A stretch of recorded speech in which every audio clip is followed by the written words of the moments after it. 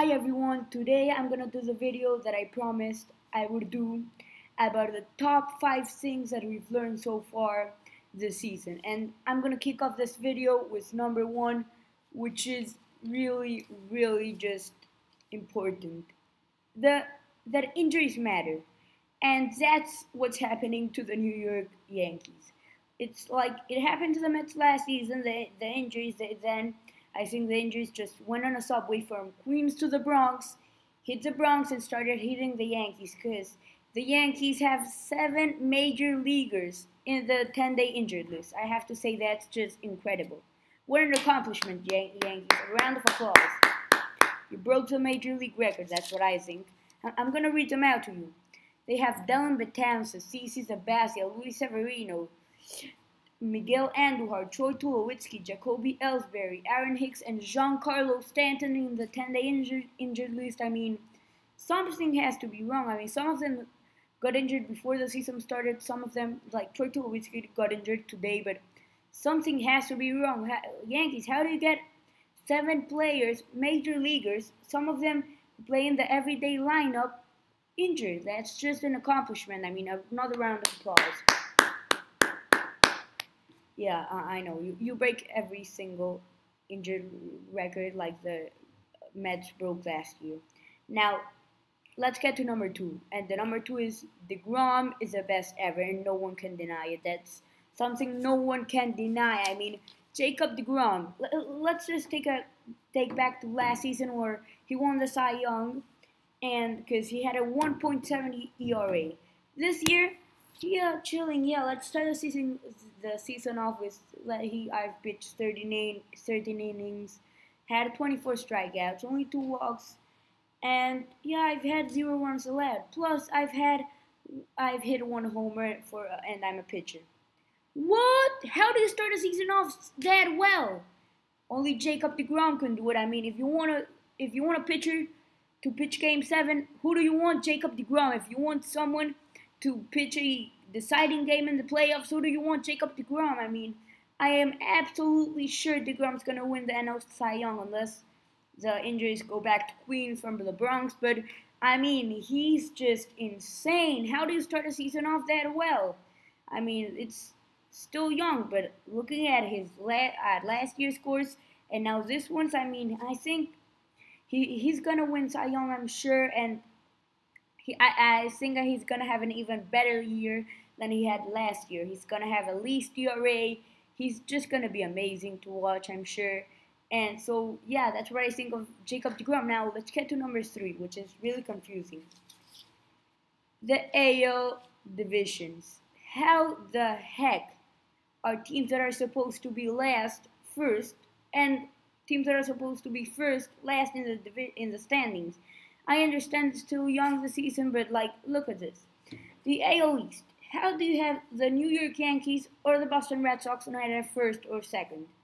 I mean, you have the Yankees at third and Red Sox at 5th. How?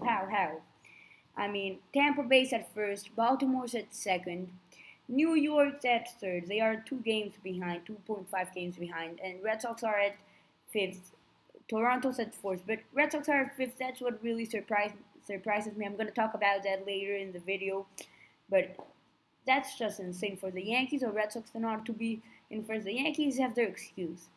A round of applause for them because of breaking the record for injuries, but I mean, you're supposed to be number 1. You signed James Paxton. You have every single player to be number 1, New York. I know you're suffering a lot. You saw the Red Sox win last year.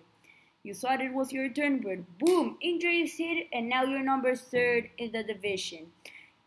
I still think you're gonna get into the playoffs, but wake up, and Boston, you too. I mean, now in the Central, I mean, Cleveland's supposed to be number 1, Minnesota's number 1. They're gonna do the same thing they did in 2016, and then to 2017, they go last in 2016.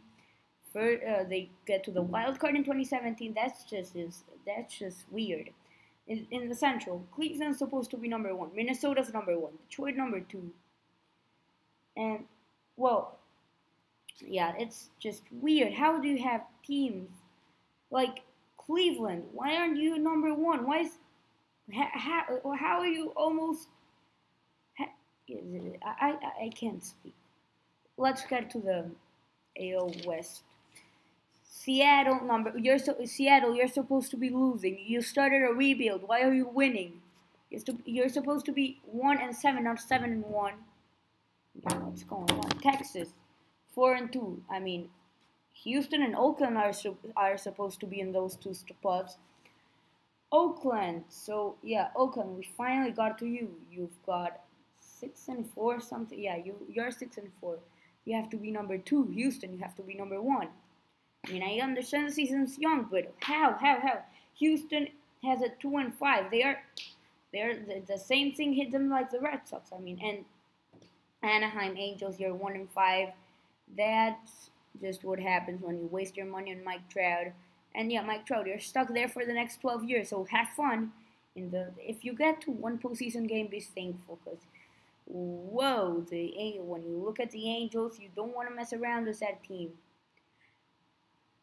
If you're the Marlins, because there's no way to, unless you're the Red Sox, because you're playing that bad, there's no way to lose against the Anaheim Angels. So now, let's get to the number 4.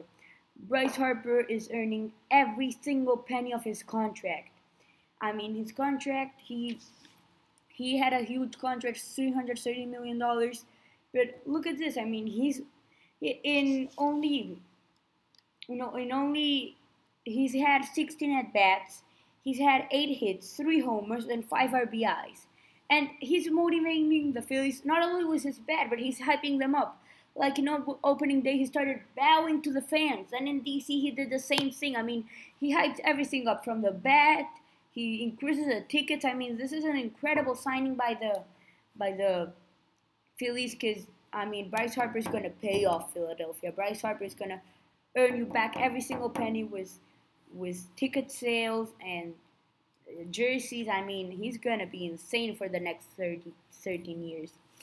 And number 5, wake up, Red Sox. What are you doing? I mean, how do you start a season? Last year, you started the season 17-2. This year, you're starting it 2-6. This is just such a disappointment.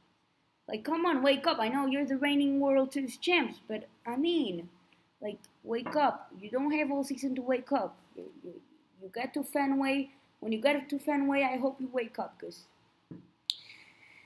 disappointing. I mean, how do you see a team go from that high to that low? I mean, that's what happens. Well, hope you like this video. Hit the like button, subscribe if you haven't, and I'll see you next week.